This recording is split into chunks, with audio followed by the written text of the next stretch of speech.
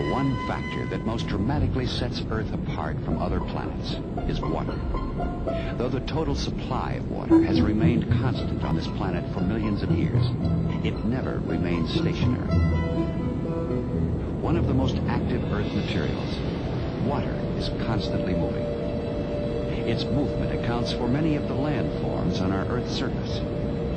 Here in Iceland, fresh water erodes through rocks, slicing across the terrain on an ever downward journey to the Atlantic Ocean.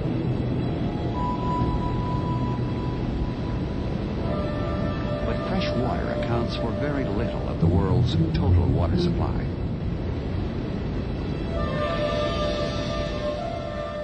Most of the Earth's water, more than 97%, is in the oceans. In fact, almost 71% of the Earth's surface is covered by these salt waters.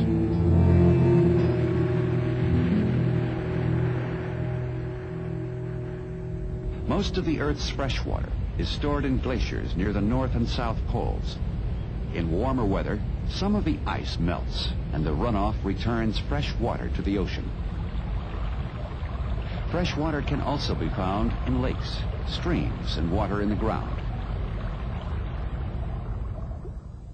The rest of the world's water supply can be found in clouds. The amount of water in the air is minute when compared to the amount of water on the Earth's surface. The clouds are formed from water evaporated from the Earth's surface and condensed as air cools. The water can then be released to fall back to Earth as precipitation. The most common form of precipitation is rain. We call this constant exchange of water between land, sea, and air the water cycle.